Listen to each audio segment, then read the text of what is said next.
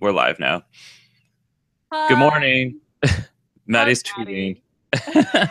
I'm Maddie. I'm sending a tweet about this show, and this is Insomniacs in the morning. Yeah, welcome to What's our up? show. It's Friday morning after Thanksgiving.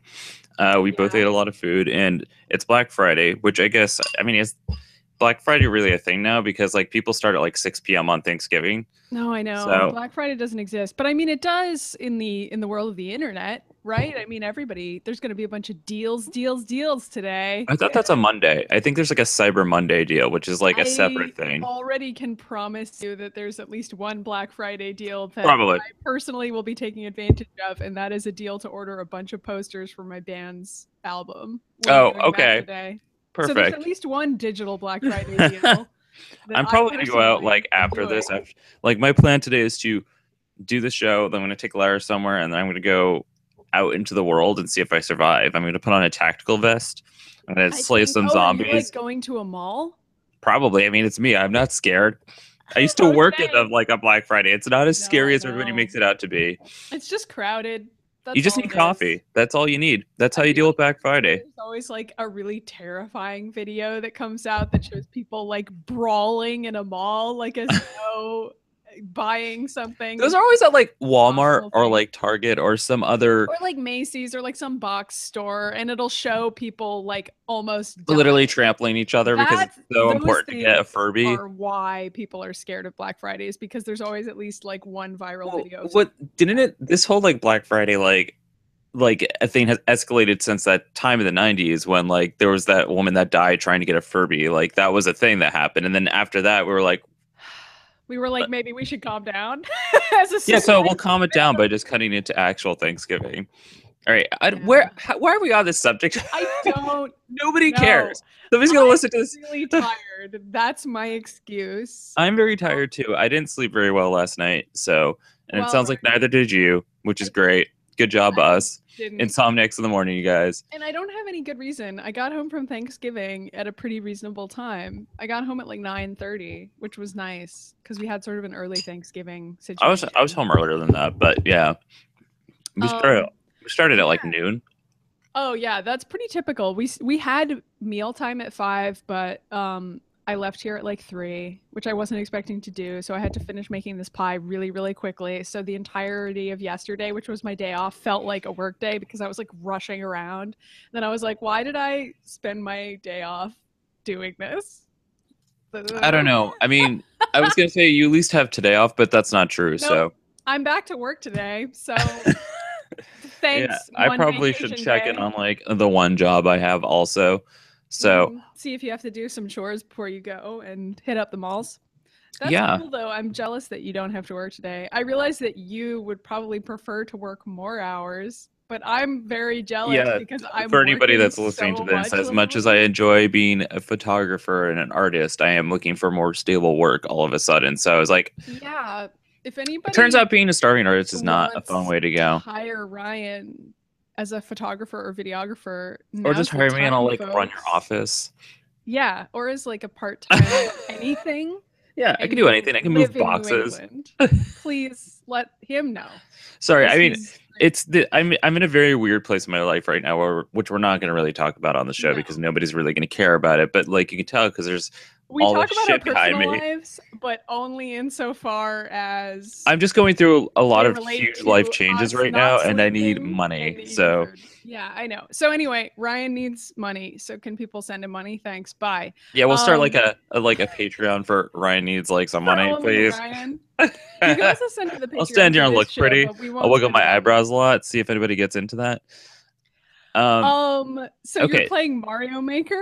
I am because I have no money, and I had like a whole bunch of like store credit for like this used game store. So obviously, I can't get the new Pokemon game, which we released this past week, and everybody's playing it and posting pictures on Twitter. So similar to X and Y, I'll pick it up once when nobody's playing it anymore, Mhm. um, and I'll be like posting things that's not relevant anymore, but.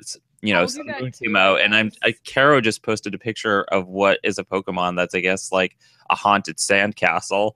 That's And awesome. I was like, I was a little jealous about that. But since I can't do that, I finally picked up Mario Maker so Steph and I could play it. And the two of us have been enjoying that a lot because like we just try and screw each other over. So I finally understand.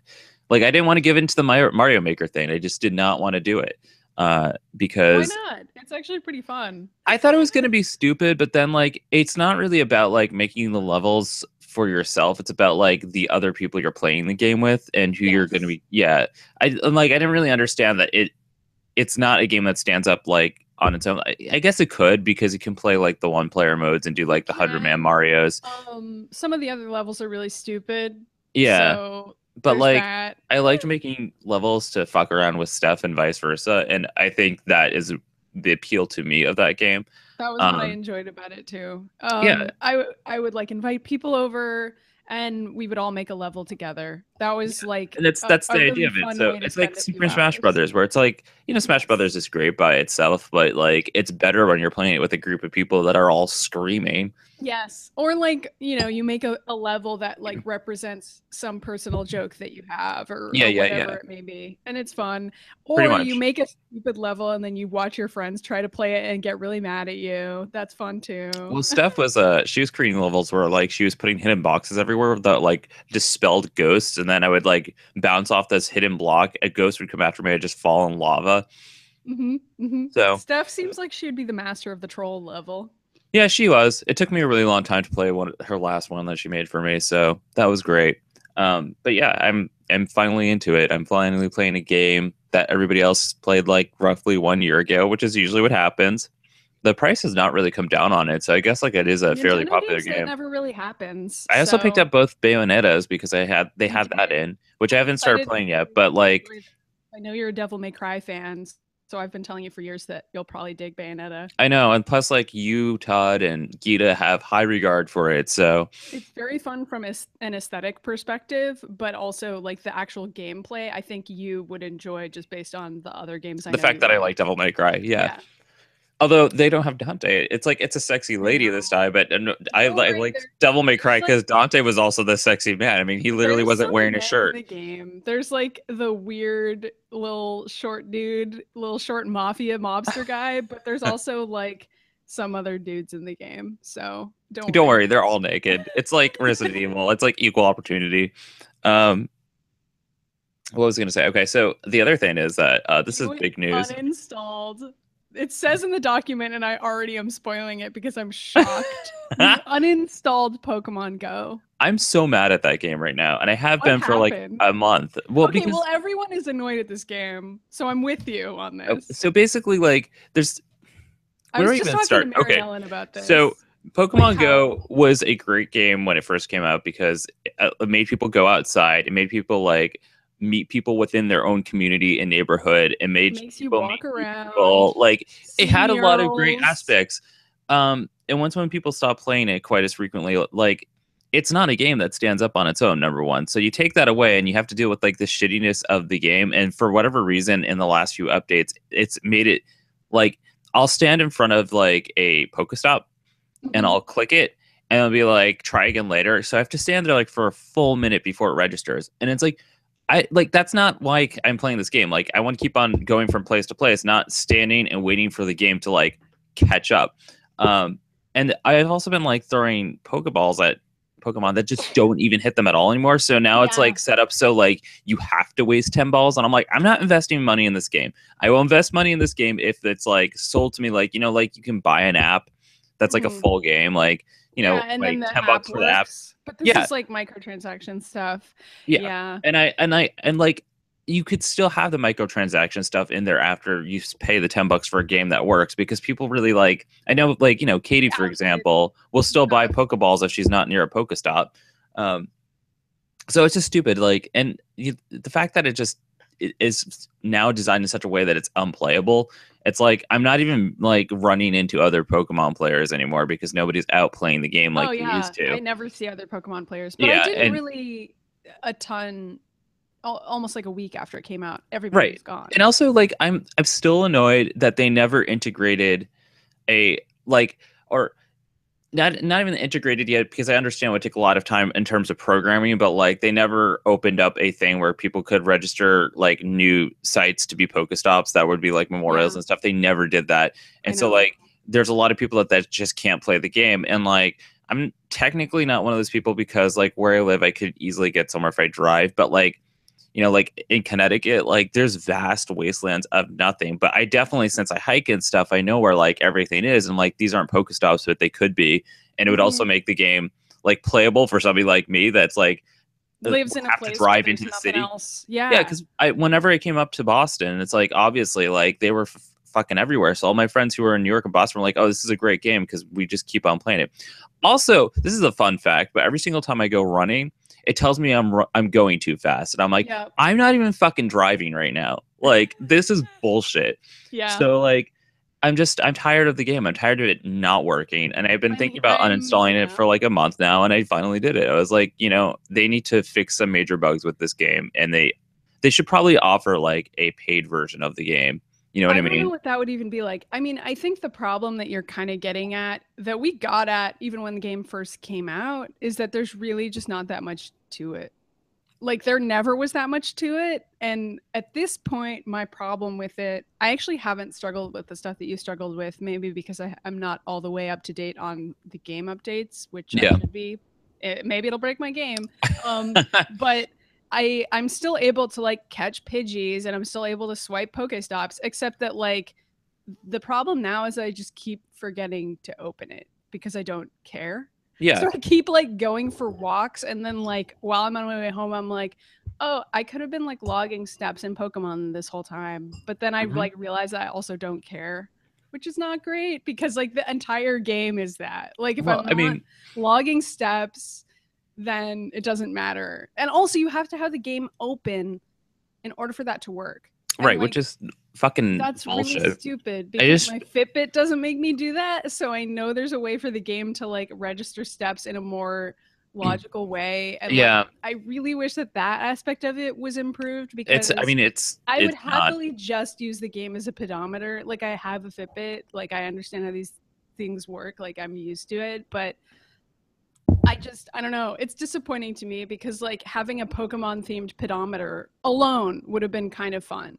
That was something I would get into also. And like, I know they just want you to like play the game or whatever, but like, but I don't care. Like there is no game. Like I'll be listening to Spotify or whatever, and like I turn on Pokemon Go, it just stops every other app. I know. And I have to like go through, and you can run them at the same time, but it's like after the game loads, and it's like.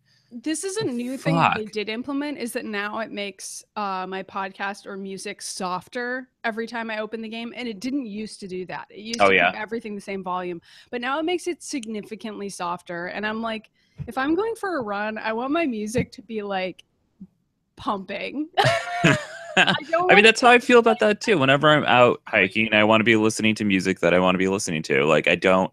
It just want to be waiting on Pokemon Go. Like I haven't uninstalled it yet, but at this point, I really don't know why, because the game is offering me nothing. No, exactly, and that's how I felt about it too. And once when I was throwing like 10 balls at a Pidgey, that's like not even level 60. I'm like, this is fucked up. Like, yeah, I'm kind of sad that I haven't gotten more Pokemon that I wanted though. So I know, and a lot of our friends like hit like the highest level they could go, and like, you know, I know Kara and Katie like were really great at it, but I think Katie's at the top.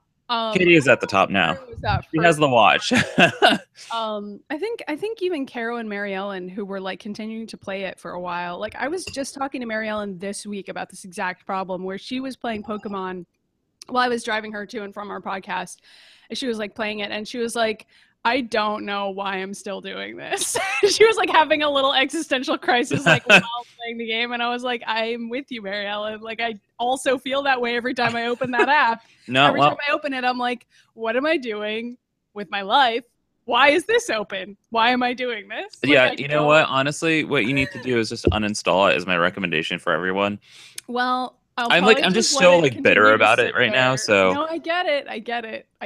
All right, so everybody is sad about Pokemon Go and wants to play the new Pokemon game. That's I was gonna say it doesn't matter though, because you can go play Pokemon Sun and Moon, which everybody is saying is fucking great. So that's do that instead. It costs money, but like you'll probably have more fun of an experience. Yeah, because I mean, like an actual game. Yeah.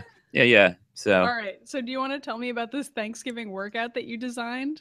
I actually looked it up, but yes, and I haven't done it yet. I was going to do it before I started. Good. I'm going to do it when I get back, but basically you're just doing an 8-minute workout, and you just do like 1 minute per all these things. So for you do like a minute of squats, then push-ups, then forward lunges, then like they like recommended a certain kind of barbell row, but just do whatever you want with the weights. Yeah, Like it's rows just are like this thing, yeah. right? Like pulling an arrow, but with a Yeah, weight. yeah, pretty much. Or like for me, I just like curling. So you could do barbell curls, Or and this. then do straight up with like you just do some kind of variation with the weights. For me, I'm doing like a curl, a straight up one, and then like the tricep one you told me, and just do that for a minute. Yeah, and then do a wall sit and a chair push up, and you just keep on doing it for a minute, and then like doing a take wall break. sit for a minute is like intense. Have you ever And I done also that? You start like sitting there, you're like, oh my god. I don't have that issue. I think my core. It's because you work out all the time. No, I think it's because my core is pretty solid, so like it's easier for me to hold myself up. That's not the part of me that gets sore. It's just my thighs that get sore. They start. Oh shaking. no, I don't have that issue, but I also hike a lot, so that probably might be the real reason. I'm very jealous of how in shape you are. I'm not that in shape right now. My job and work out constantly. No. I'm definitely not in shape right now. And sit my sit for longer than me, so you're in better shape. Well, true.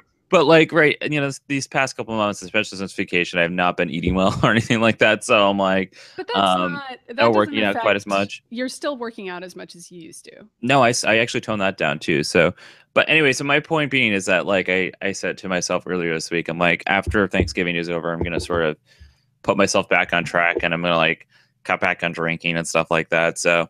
That's good. Cheers. That's a good idea. I know, like I mean, it has sugar in it, so that'll make you feel tired. And we're also going to the Christmas season. I sort of want some sort of like layout in terms of like my diet and stuff, because otherwise I'm just going to eat Christmas cookies nonstop. And so I need to sort of understand when it is the right time to eat Christmas cookies and chug eggnog. You know what I mean? So I do know what you mean, and I also know that if you're like, going through some hard life stuff, it's definitely easy to be like, I'll just consume all the sugar I see. Yeah, that's pretty much where I'm at right now. I'm going through some tough life stuff, and Ryan, my recommendation for you would to be forgiving of yourself in a time like that. You're like starve yourself. No, I'm kidding. Please don't. Yeah, my workout tip is to be forgiving of yourself. So this week I actually didn't get to work out at all, and Thanksgiving? I'm really mad about it. I had one thing I really wanted to do yesterday, my day off, which was work out, and I didn't get to do that because I planned the timing of making that pie all wrong, and that's the worst. Stupid. So I didn't get to work out, and I was really grumpy about it. And then I got home at 9:30, and I was lying on the couch, still wearing my coat, completely exhausted. And I was like, I could work out now. And then I was like, Maddie, what's wrong with you? No, go to bed.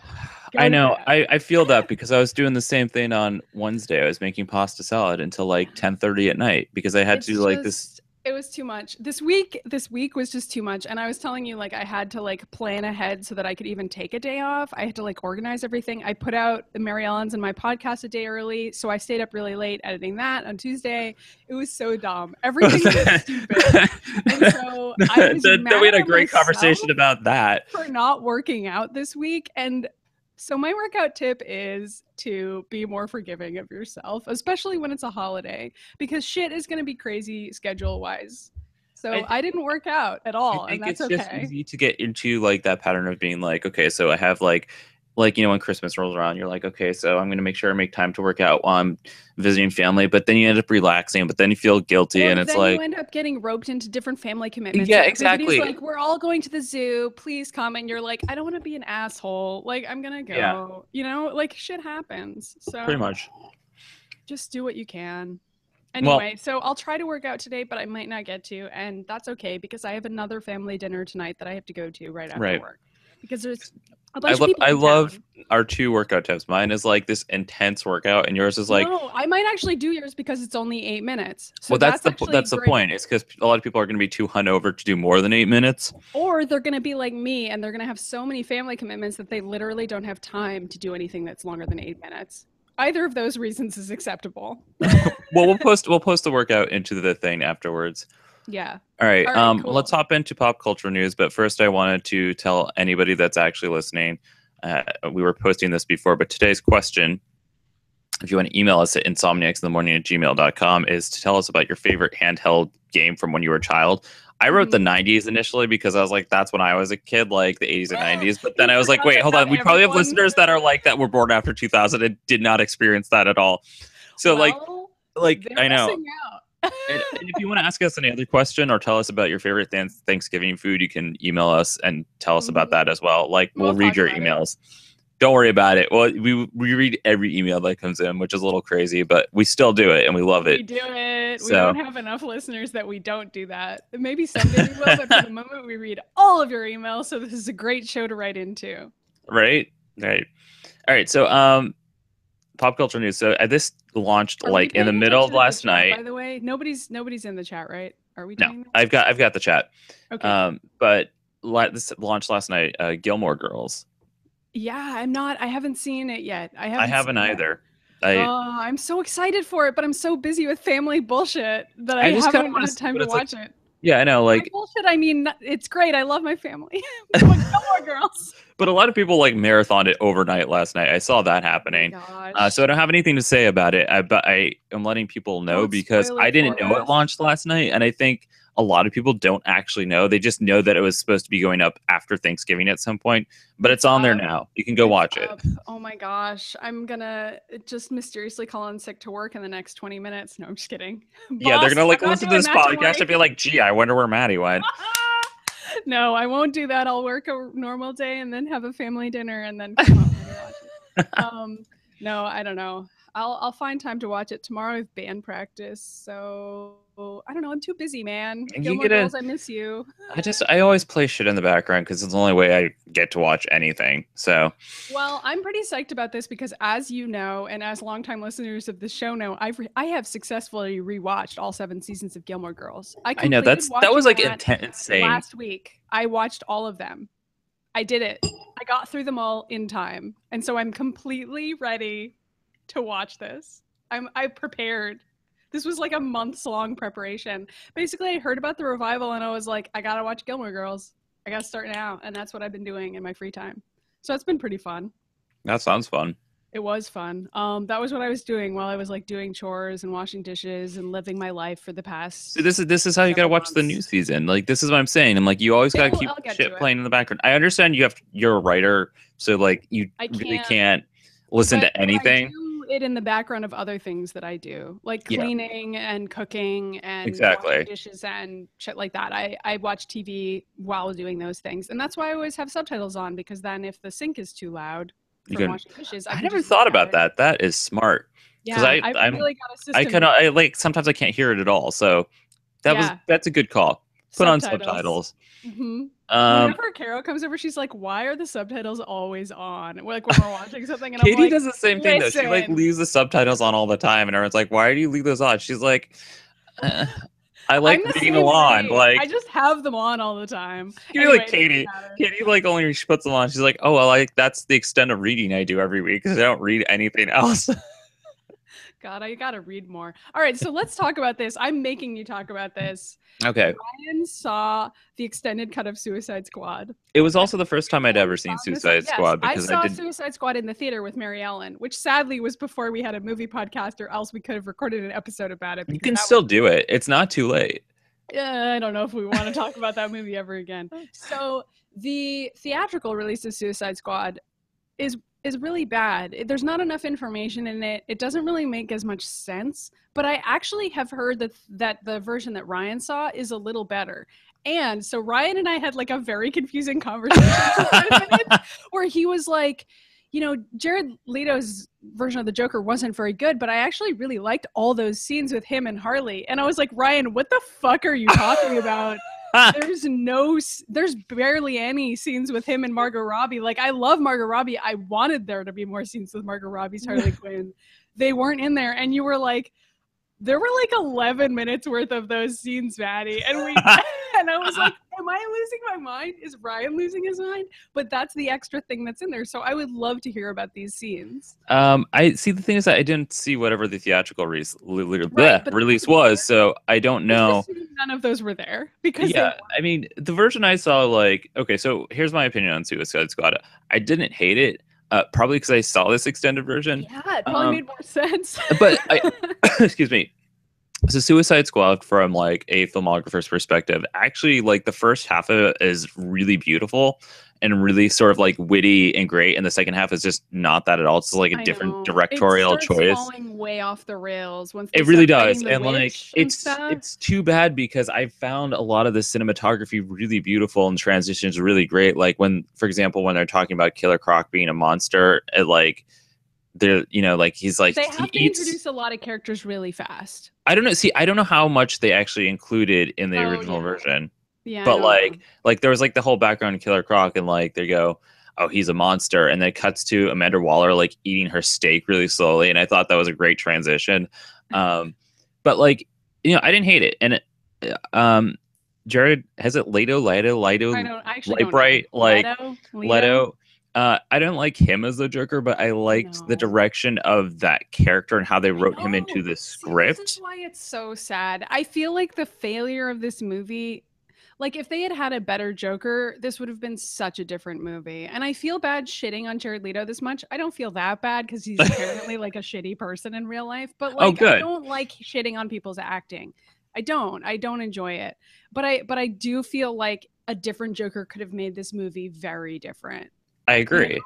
And I It's think that like, like over the course of the making of the movie, Jared Leto was like apparently like a huge dick to his castmates, and I think that probably affected the way that they filmed certain scenes, probably.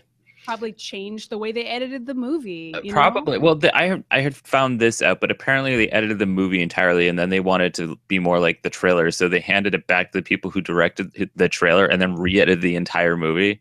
Oh my god. Okay. This is like Super Mario Brothers level nightmare of a It's more movie. like death by committee, which is Yeah, happening to a lot of DC stuff, it seems, where it's like, we want to make sure everyone likes it, so let's create something that no one likes, which is like, so they can all okay. agree on that together. Yeah, and like I do think that like the first half of the movie's really goofy. There's like a lot of MySpace fonts and shit. And like actually I mean it's very silly, but like I don't mind a really campy movie. I don't Yeah, mind that. That's completely fine with me. Like I watched Repo the Genetic Opera over and over for years. So like that's the standards I'm coming into this kind of movie with. we also made Um D-Men. I will all well yes, but I mean like I'm willing to watch a movie that's like of that level. Right. um but that wasn't really the problem that I had with this movie. It was more like chemistry stuff. Like I felt like Harley and the Joker need to have a chemistry. Like you need to understand why they're in an abusive relationship or else you don't get it. You're like why are they together? So You this know? is my question for you: is that like I felt like there was a lot of that in the extended version that I Yeah, saw. which is sad that I didn't get to see it. Well, so like I mean, did you even see like was there a scene included where like Harley rides up on a motorcycle? No. Okay, all right. So there's like a lot of scenes with the two of them. Um, I'm sure they kept this in the original when like Batman's attacking them and she's screaming, "It's date night!" and she's like shooting the gun at the. Yes, but even that was like very very quick cuts. There was Oh, really? yeah, it was really a short scene. That's interesting, and like that's actually one of my favorite parts of it because it was so Harley is that she's like, "You're ruining date night," and she's like Yeah, they shooting kept bullets that into the line ceiling. in. Um, But but even that there went was by that. so fast. I feel like in the larger context of the movie, that felt like it went by really I see fast it to now. me. I don't. Did they keep all the stuff where they shocked her in the brain, or he shocked her in the brain? Not really. So here's what I remember them keeping in, and bear in mind that I watched this in the theater like a few months ago. I remember they kept that scene in, and mostly that scene focused on Batman and Harley Quinn. And I think the editors were like, Margot Robbie's amazing. Let's keep in her moments. So I Yeah, remember they kept that in. They kept in like Batman giving her mouth to mouth and stuff, and like them hitting each other. yeah. They kept that stuff in. I don't really remember Jared Leto doing anything in that car chase scene. I think he might have had one line. I don't No, well, remember I'm what it talking about was. later when like Yeah, she's in the no, I'm just hospital. telling you that's one of the only Harley Quinn Joker scenes. And then the other scene that they had from them together was a flashback. Well, they had a couple flashbacks. One of them is in the nightclub where she's dancing in the cage. Yeah, they Um, kept that. they kept that. And then one of them is the only flashback that you get to the sort of mad love storyline that we all know of Joker and Harley. They show them sitting at the table and she's in her doctor's coat. She's Harleen Quinzel still. And she's psychoanalyzing him. They kept like one line from that where she like says one line to him about him being crazy or whatever. And then it quick cuts to a voiceover over it being like, you know, that's the story of Harley and Joker, and she totally goes crazy, and like somebody's narrating it, and I don't remember who. It's probably Margot Okay, well, so Robbie. there's more on that. They have And then a he throws her into the tank and then takes her out.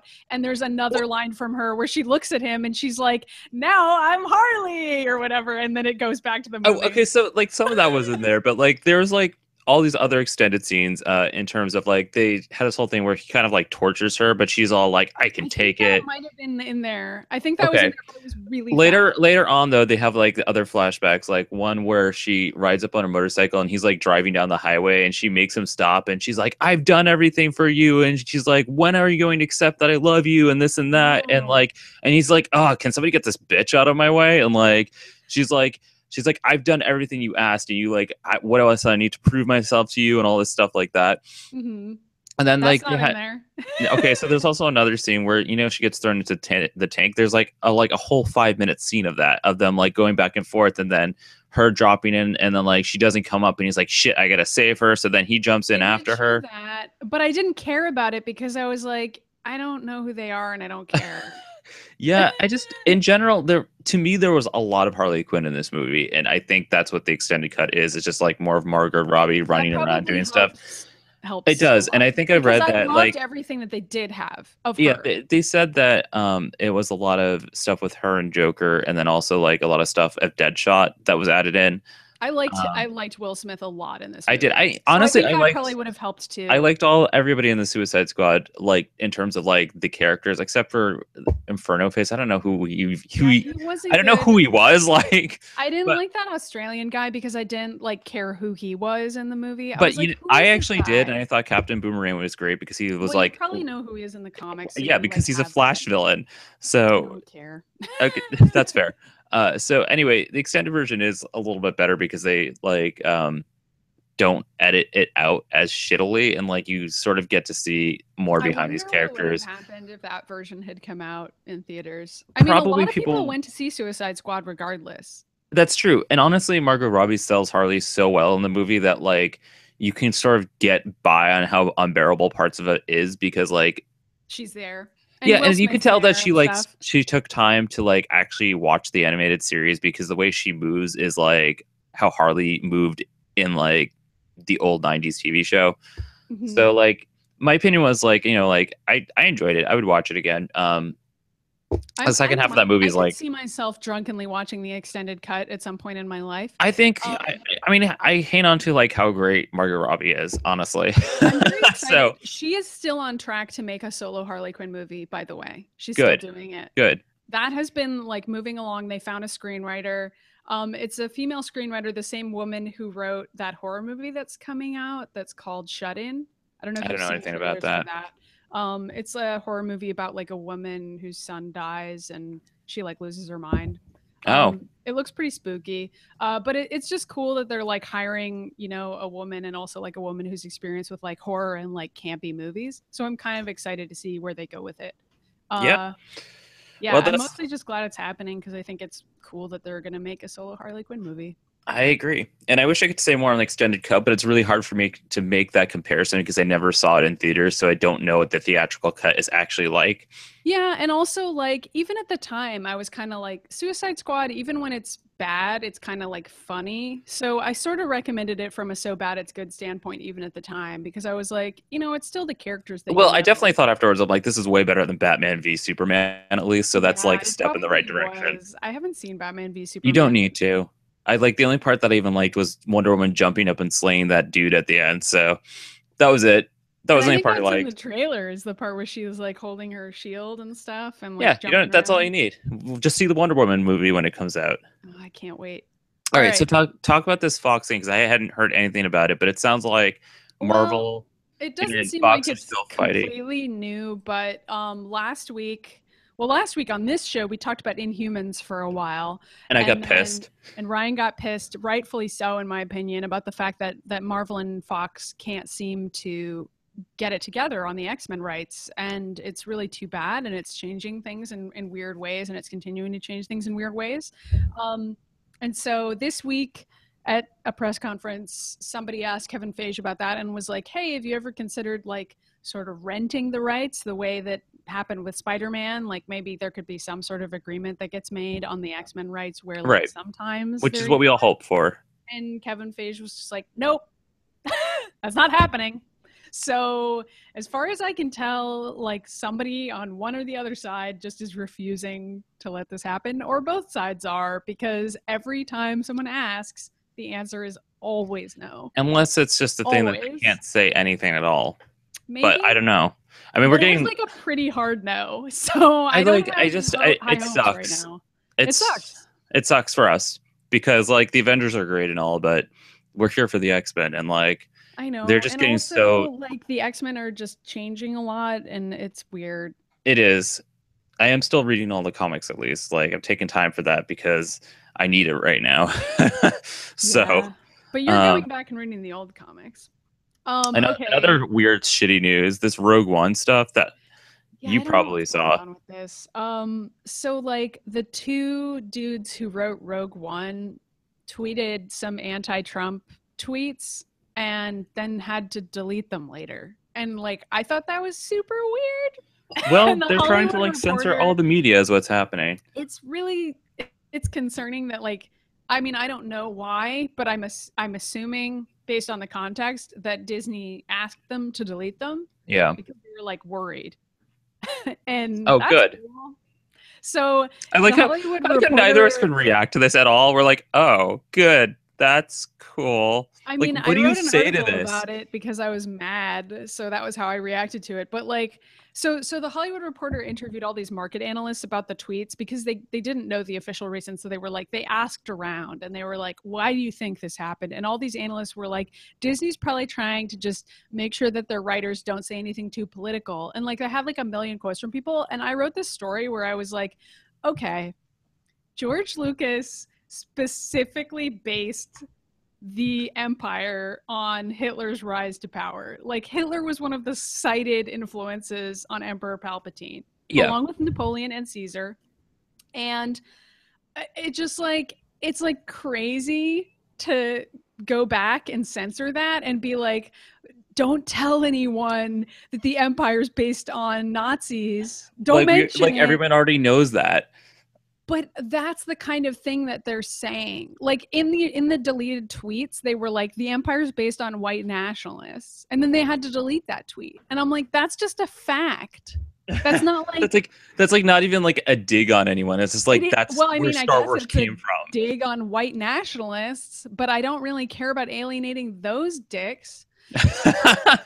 I don't know. So I was upset by that because I was like, okay, so this is a movie that at the time it wasn't controversial to be against Nazis, but now apparently it is. Like that's a concern. That is a concern, and I don't want to get into the politics of what's happening. Okay, but like Star Wars is so political. Like I know it's like politics out of it. You cannot do it. So here's the problem with our show right now is that like we are really into nerdy stuff, and you're a writer, I do a lot of film stuff, and we look at all the aspects, all this geeky stuff like Rogue One, and we're like, okay, so we understand where it's drawn from because there's politics behind everything, but we also don't want to talk about politics on our show because too horrible for us to deal with. But now we're like stuck somewhere in between. We're like, well, what are we going to talk about and whatnot? And this Rogue One thing is like one of those things where I'm like, I don't even know how to talk about this on the show without getting mad. I don't either. And so anyway, I wrote this article that was like, you can't take the politics out of Star Wars because it's political. So that's the Mary Sue if you want to read it. And that's it. I can end it there. I don't have to. People fucking know just how I putting feel in a cute little lighthearted note is that somebody is in chat saying that they normally listen to the podcast, but they're on the East Coast visiting families, so they can see us live and they love the show, and they are thanking us for the entertainment. Yay! I'm very tired today, so like it's taking me more than usual to talk and like form my thoughts this morning. But thank you. I feel like, but this is what happens that we do this and we're like, oh, is that show good? And then we like listen to it, we're like, we sound fine. Yeah, but while we do it, we're like in a sleepless fugue state every week. I mean, it is called Insomniacs in the morning. That's whether or not you read that when you like click on the thing. Okay, so are there any other news items on here that you want to get to before we talk about Link's Awakening or whatever? I don't need to talk about. I don't know. Okay, so I mentioned that Justice League Dark trailer came out, and it's an animated movie that's going to feature all like the magic characters of the DC universe, and I'm sure it's going to be fine. I'm not that interested. I just want to see Zatanna, and that's it. So that's coming out at some point soon, and they released a trailer that you can now go and watch. And the other thing I'm going to mention is that this whole Emerald City thing that I didn't even know was in production is being released soon, and they released like a trailer for it, and it's like Game of Thrones meets Wizard of Oz is the only way I could describe it. I don't know if you've seen this at all. No. It's like ridiculous, and it's like a gritty reboot of the Wizard of Oz. It's exactly that, but like it's like they're talking like they're in Game of Thrones, and like they're talking about like we're at war, and like they're having like long, and then they show fucking like dialogue, and then like skins and stuff, and I don't know what the fuck is happening. That Scarecrow is like really hot, and also like having sex with Dorothy, like Once again, did they know that Wicked already happened? Like there already is a gritty reboot of the Wizard of Oz, and it's Wicked. But okay, we can have. Well, there's less singing involved with this, but you go watch the trailer because that's the only way I can describe it. Is that it looks like Game of Thrones meets Wizard of Oz, which means I'll probably watch it because I feel like it was. I watched it being like, oh, this is like a parody video. Like that time that trailer was released, that was like Zelda meets Game of Thrones, and I was like, ha ha ha! I would watch this if it was real. This is like hilarious if anybody really made this. But that's what this is, and I was watching the Emerald City thing and being like, oh, this would be hilarious, and I'd watch this if it was real. And they were like, no, this is like a legitimate trailer. I'm like, what? This is not a parody. Like that's amazing. So that's why fun. Yeah, I think I'm gonna end up watching it because I'm like everything else that's coming out lately, where we're like just creating fan fiction basically and filming it. that's the level. Is what Wicked is. I mean, like jokes aside, like the original book. Yeah, like, I know. Clever. Well, anyway, I mean, that's all I'm gonna say about that. But do you want to talk about either of these two things? I know you mentioned Carrie Fisher. Sure. I'll say there's a Snowpiercer TV show, and I thought the movie was pretty fun, so I'm on board for that. And also, Carrie Fisher was on The Late Show, and she's such a delight. And like, I always love hearing everything she has to say. So if you need to pick me up, just look up that video. I just adore her. I mean, Carrie Fisher is just a great pick me up. She's great. Just really amazing. So I love Carrie Fisher. If you need some cheering up, I would recommend looking up that video. Okay, so let's talk throwback. So we want to do the throwback first and then do reader mail. Yeah, because it connects. So the question for today was if you wanted to email us at insomniacsinthemorning@gmail.com or tell us in the pop-up chat, that's fine too. Was your favorite handheld game as a kid? And the only reason why we chose this throwback today, and Maddie was like, she couldn't believe that we never talked about it before. I cannot believe it. I still cannot believe it. Well, we've talked about other Zelda games, but like we talked about Ocarina of Time pretty extensively. But, I was looking at what the Black Friday sales are digitally, and I'm going to pick this up because it's going to be like $2 or $3 for the weekend on Nintendo eShop for the 3DS or whatever, is Link's Awakening, which was the first handheld Zelda game for the Game Boy, which is a game that Maddie and I played pretty religiously when we were teenagers talking to each other on the phone. Like it was Pokemon, Kirby, and Zelda. Kirby, I don't think we even played that much. I think we just argued about it a lot. We did argue about it. I think we had both already beaten Kirby by the time we were friends. I can't remember. The first Kirby game takes like maybe 15 minutes to beat. So it does, but I was playing it when I was a child, so I know it took me longer than that. And then eventually, now I could beat it in 15 minutes. But it was like one of the first games I had. Yeah. So anyway, Link's Awakening. My main memory of Link's Awakening isn't just talking to you about it, but like the fact that I had the internet, but I didn't like constantly have access to it. And so I didn't like call tip lines, and I didn't even know what Nintendo Power was. So the only way that I knew how to beat anything in Link's Awakening was by talking to people. And my cousin, Alex, was really good at games and still is. And so he would usually figure something out in Link's Awakening before I did. So like as far as tip guides go, I basically just had my cousin who was like a little better at noticing things than me. So I would be like struggling in puzzles, and the memories that I have of this game are like literally me just walking around constantly in the game and being like, I don't know what to do next. Because it was so hard for me. Like I was like a kid. So there wasn't like a lot of direction.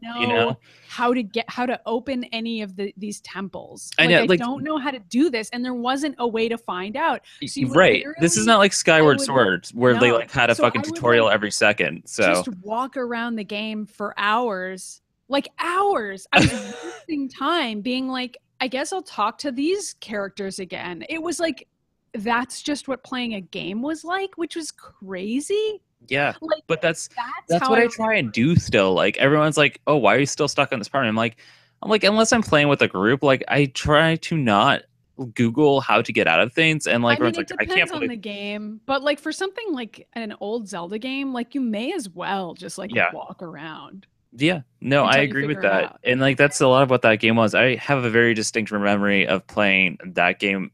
Like I'd already played through it. I don't think I ever beat it because like the Windfish was just like a whole bunch of fucking bullshit. Oh, I But beat it. like, And I was so mad. So, okay, I like had such an emotional relationship with this game, more so than you, I think, because it was like the Game Boy was the first console I had and the only console I had for a long time because I just like didn't know anything about game consoles. well, your I mom like didn't like get them for you. well, I think she I mean, would have if that's. I had asked. But I mean, also, I don't like, know. I mean, you have to like, remember that TV wasn't allowed in my house and I had no friends. So I like didn't understand that things existed for a really long time. I was like, this is it, right? This is the only video game, and I like didn't know. So I had Link's Awakening and I beat it and stuff, but I thought that I was like so upset that the twist ending of that game, spoiler alert for a 20-year-old game, is that it is all a dream. That is how that game well, ends. yeah, I which was is. like devastated by that. I was like, what the fuck? I mean, I walked it's literally around in called this Link's game. Awakening. I like how you didn't I see that know. coming. I know. I know. And I I mean, don't to be know fair, there's why. confusing parts there because there's like that whole part where it's like, oh, if you go to sleep in this bed, you can go into the dream world. Yes.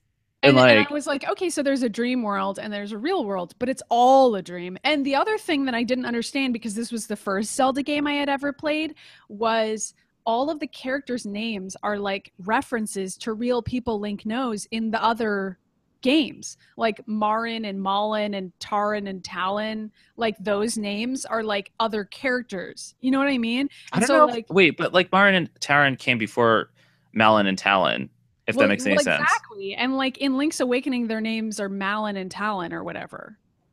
Oh my God, And now I'm it's getting all supposed to, confused. you're supposed to like look at those different spellings and be like, oh, these aren't the same characters. But I like didn't get those references at all Right. because I was like, so after, and also Zelda's not in this game. So this was why as a No, there was some kid, other girl, right? yeah, it's Malin. And this is why as a kid I was like, Link and Malin are supposed to be together. They're in love. Who's this other Zelda character? Like, what are you Why is talking it about? even called Zelda? There's no Zelda in Yeah, here. I think her name's Malin. It might be Marin though in that I game. think it's Malin's the Ocarina of Time one, so it's probably Marin that you're looking Yeah, at. it's Marin. Um, yeah, and there was like a lot of weird stuff in that game too, like with mushrooms and other like drugs, hallucinogens you Well, would pick because up. he's asleep the whole fucking time. I Yeah, don't know. Anyway, so I there's like like literally a loved chain this chomp in there game. at one point. Is there? I don't remember that. Yeah, I you have to mostly pick it up at one remember point to get to the second dungeon. I remember that you have to like, find a mermaid statue in Oh order yeah, to there's like fucking unlock mermaids. the Like, water dungeon, and that took me 1,000 years to figure out because there's no way to figure it out. Like a this lot of isn't the time in like this I'm game, saying, it's like literally just like going to the right location and talking to somebody right. and This is being like why I like, didn't like "Oh, Skyward Sword, and like I think this is a complaint for a lot of people with Skyward Sword. It's not because the game itself was like boring or like like all the Zelda games will reimagine Zelda in a creative way, and I've liked all of them. But when like Skyward Sword was like overkill on the tutorials and telling you mhm. what you need to know. Like Navi, we thought was annoying, but like take This was that and all multiply. that." Like I know it was like way worse than that, and it sort of takes away from your experience of the game because it's like, oh, she's like, oh, what's that over there? What's this over here? Don't forget to move your Wiimote like this. And once when you get to a point where you have to like memorize like 40,000 like controls for like one game, like that's, I mean, like whatever, like I'll do it, but like it's not like you're enjoying the game. You're just like, what the fuck? Like, I have to, which way do you have to move the Wiimote right now? And like, I think that the great thing about these games that we play as kids with no tutorials is that like you had to figure out the puzzles by yourself. Or talk to Um, your friends, which is like something that kind of happens which now. kind of goes back to the beginning of this podcast where we were talking about Mario Maker and designing levels that like you sort of screw with each other, but like by figuring out by trial and error you beat these levels, and like that's what the Link's Awakening was like. We just didn't know where we were going. We just kept on doing things until Yeah. something would work. I And have a very also, distinct like, memory of you not understanding something in the second dungeon. You kept on asking me about it, and I was like, I don't remember. So I rebooted my game and like played all the way up to the second dungeon, which took forever, by the way, because it's not a quick deal no. in that game because like everything is it's I don't know, like it was actually a pretty difficult game, I think. And like I Was that remember the finally getting time? there, calling you. I'm like, okay, so what's the part you had a problem with? You're like, oh, I already beat the dungeon. I'm like, why am I playing this game again? That's horrible. I know that something did happen where I accidentally broke my first playthrough of Link's Awakening. Oh, I good. like used a small key incorrectly and I broke my game. And like I didn't figure that out for hours. Uh, And I just couldn't get the strength bracelet, which is like relatively early on in the game. I think it might be the first dungeon or the second dungeon where you get the strength bracelet and you can move rocks. But I basically made it so that I could never get the strength bracelet no matter what I did. And so I was just playing the game for hours and hours, being like, this is so weird. I can't get past any of these things. I don't understand.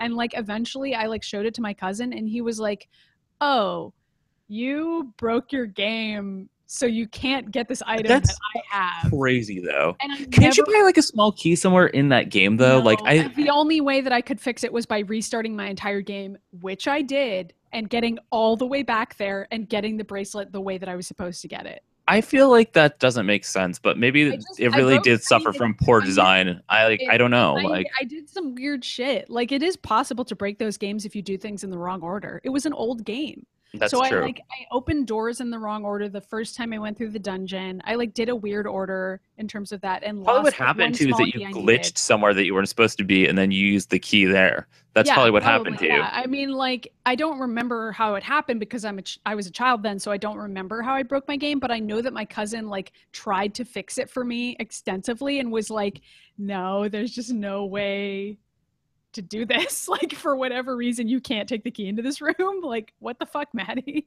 So anyway, I had to restart my entire game. So that happened at one Oh my point. God, that's crazy. Yeah, I don't know. Um, Anyway, Link's Awakening, great it was game a that I great game. somehow I still think have good memories of, in spite of the fact that I had multiple bad experiences with it.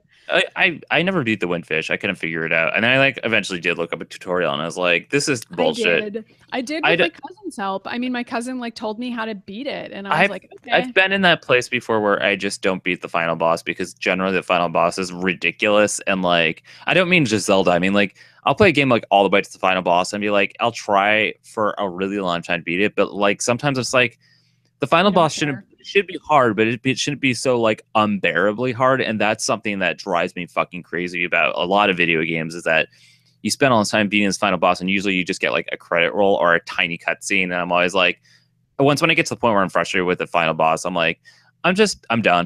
I'm done because there's no payoff afterwards. You know, like you get to say you played it, I guess, but Yeah.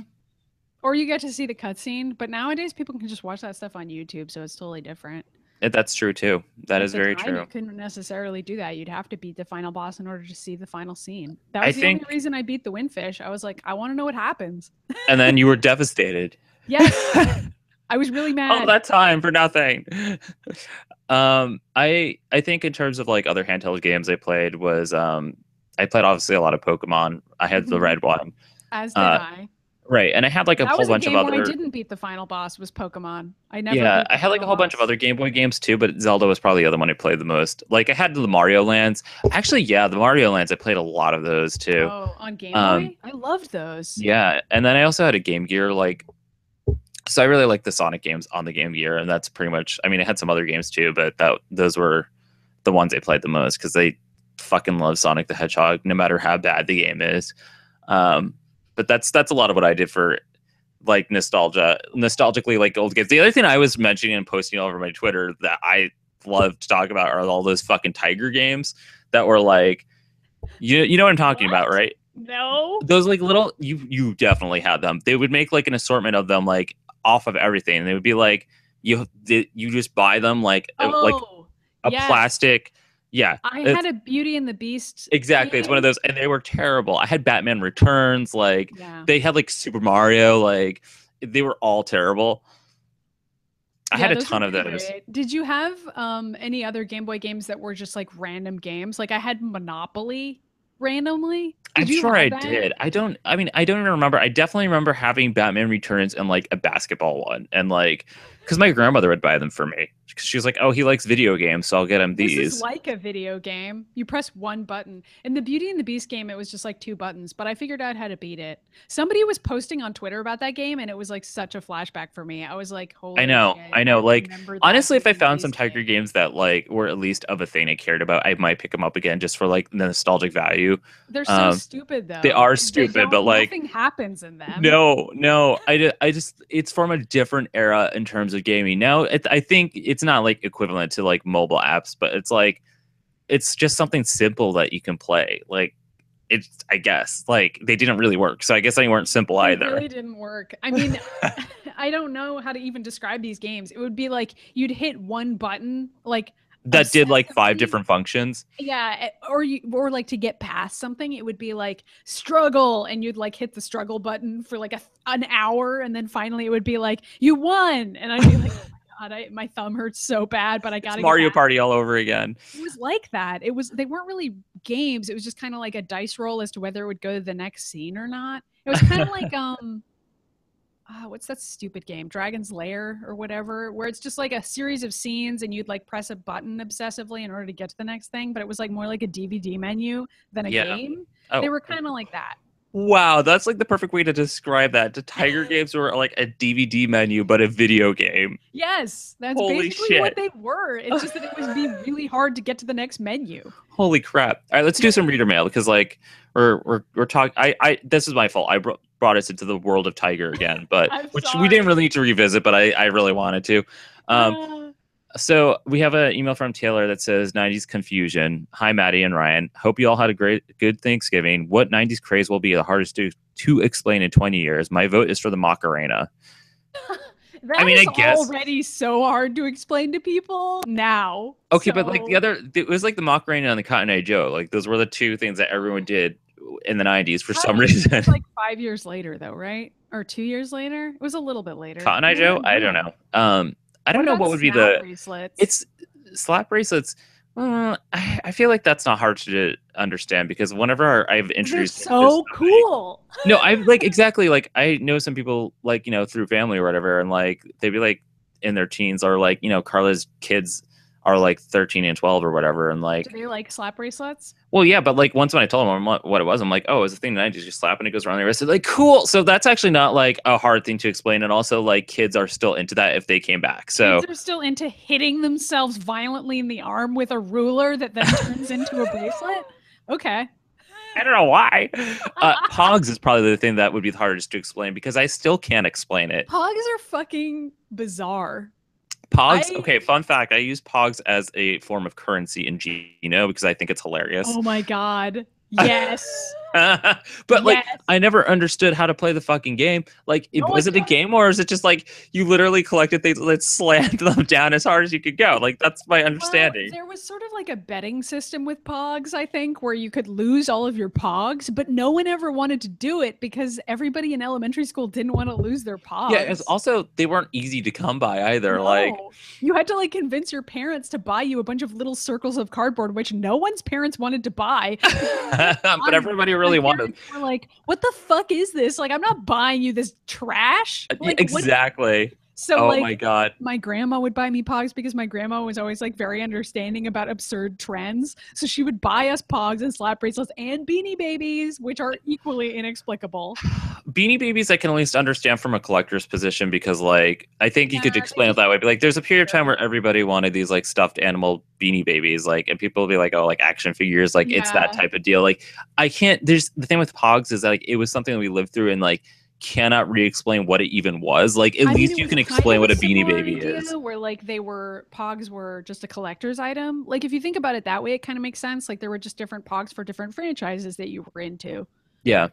I mean, and listen to me, like I watched that YouTube channel, which is 80s commercials, and it's like all 80s and 90s commercials. And so I remember a lot of these things when it comes up on the commercial reel, and I'll be like, oh, I had that. That was weird. Like there was like all sorts of shit. Like Jess and I do retrospectives, and sometimes we do commercial reels. Like there's like fucking like dolls, like cupcake dolls that smelled like cupcakes, and it's like, who, what? Gross. Like, so, I mean, there were like a lot of weird things in the 90s, but I think Pogs was like the biggest thing because everybody wanted them. And Mhm. like, you know, It was just like a couple it's years of like even like, Pogs you know, how forever. hacky sacks were big for a while too, Oh but like my at least you can god. explain what the fuck that is too. Like you can be like, oh, Can it's a you game that you though? played. Can you? Because It, hacky sacks were stupid. I'm you're right. coming out against them now. No, I know, but like you can explain to other people, it's like, oh, it's a game where you kick these back and forth. Nobody can explain Pogs. People in the chat right now are going, I can't explain Pogs. Like they're like in here in the chat being like, I don't know what that does either. Okay, I like what Ian wrote. Yeah, Pogs I and do Warhammer too. were like the two things I wasted my parents' money on as a kid. Ian also says the worst thing about Pogs was that 98% of them weren't even pictures of anything you cared about, That's which is true. 100% true. One of my slammers had a picture of a tropical fish on it. I Okay, didn't even like fish. I so was like, fun I don't know why I fact, have this. and we're gonna get off this topic in a second, but fun fact, in Demon, which we posted, there's like this the whole movie revolves around them chasing after a chip. The chip was a slammer Pog. It's a Pog. It was like a little Pog with the dice that were on fire. Yup. So That happened. That's what that is.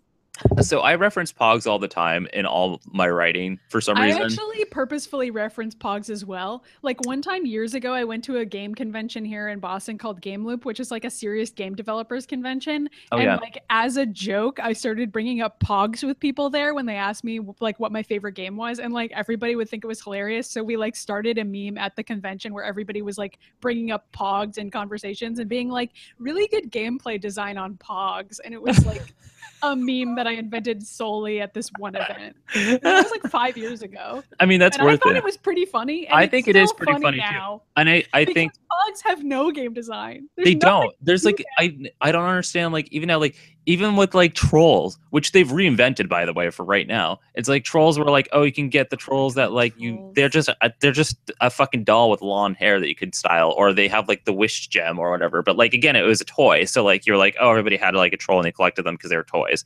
Nobody Okay. knows what the fuck a Pog was. Nobody still knows what a Pog was. So that's why Pogs are the greatest handheld game ever made. That's true. Okay, and then we have from I don't know if it's pronounced Goose or Gus, but they wrote in, "Hi Maddy and Ryan. First up, thanks for hosting a really entertaining show that's always worth watching. My favorite handheld game has got to be Pokemon Red and Blue. I'm all about Red. First time I saw that game was when a classmate smuggled it and his original Game Boy into primary school. Me and another friend sneakily watched him play it for days. Luckily, our teacher never noticed us ever so slightly distracted. I only got my own copy a couple years ago when the Game Boy Color game came out, and I promptly lost it weeks to it. Again, thanks for the show and keep up the good work." Yeah, I played a lot of Pokemon Red as well. I think you know what? I'm pretty sure I brought mine to high school actually. Now that I'm thinking about it, I don't know if I ever did that. I did, but I don't think I played it during class. I think I skipped class. I mean, bet. like, I think I did the worst thing. I think I skipped class and went to like the back hall and played it by myself. Yeah, That's probably a thing that happened. I don't think I ever actually brought my Game Boy with me to school. And I don't know why it didn't occur to me to do that. I think I figured that one out like when I was in high school and was too late. Like, you know, because like I'm pretty sure Pokemon Red came out when I was in middle school. So like I went through and played it again. It was also a weird period of time when people played games on graphing calculators. Yeah, but This is Pokemon was not something one that of them. no, but you could Zelda play was. other games, yeah, and like that happened. I had games on my graphing calculator eventually, but Exactly. also I would just like play with my graphing calculator like a huge fucking nerd. I would I just also graph graphs on there. Oh, I mean, That was a I never cool did thing that. I like did. downloaded a bunch of games and then lost the fucking calculator. That was my story. But like, do kids still do that? Do they still play games on their graphing calculators? They don't need them because they have compute. Okay, They so have kids. phones. God, they have phones. No, Why but am I they're not this- allowed to use the phones. What it is now is that everybody gets like $100 like Chromebook when they go to school now. A lot of Oh. schools that they give people like the laptops. The shittiest possible Chromebook that can run like one program at a time. Yeah, Okay. exactly. So that's probably what they do now. I could be wrong about this, but I know a lot of people that are like I know a lot of friends that have kids in school that are at that level now, and they'd say, oh, they get the laptops, but there are probably some places that don't do that because I'm assuming not every school can afford it. Oh, of course. Yeah, not. Considering like how terrible our education system is right now in terms of funding, like I can't believe that everybody's getting a Chromebook right now. Chromebooks are going to go away pretty quick, but whatever. Yeah. Let's not Who knows? That topic. Who knows? I don't know what it's like in school anymore. I didn't know what it was like when I was there because I didn't go to class. When we were there, we would bring our Game Boys to school or play on our graphing calculators. Or play with a Tamagotchi. Yeah. Oh, God. Tamagotchi. There's another weird thing that you could try and explain. All right. We got 2 more emails and then we got to go. James sent a recipe. I think he sent it for me because like I wrote on his Instagram. He was making this crazy. I'm not going to read all this right now because it's like intense, but like he sent like this like really I don't know what it's called. I'm trying to see. It's like a type of Christmas cookie. And like I saw them on Instagram. I was like, that looks really fucking good. I want to eat that. So I'm going to post it into the description after we're done with this because like there's like literally like 500 ingredients and then there's like optional ingredients. Okay. We can it'll be in the description for the show. Yeah, I'm pretty sure he sent it because like I just wanted it. And then now you're looking at it and you're like, it's too hard. No, I mean I could do it, but like I'm just gonna have you do it. Okay, you're like, thanks. I would do it. Oh God. So Sky came back and wrote a joke, but I don't think I'm gonna pronounce this correctly at all. Send it to me. Yeah, I'm gonna put it in this chat for you because like my presentation of Sky's jokes are always awful. Like I know she looks forward to me botching her jokes, but we're not gonna do that right now. It's in the chat and you're gonna laugh.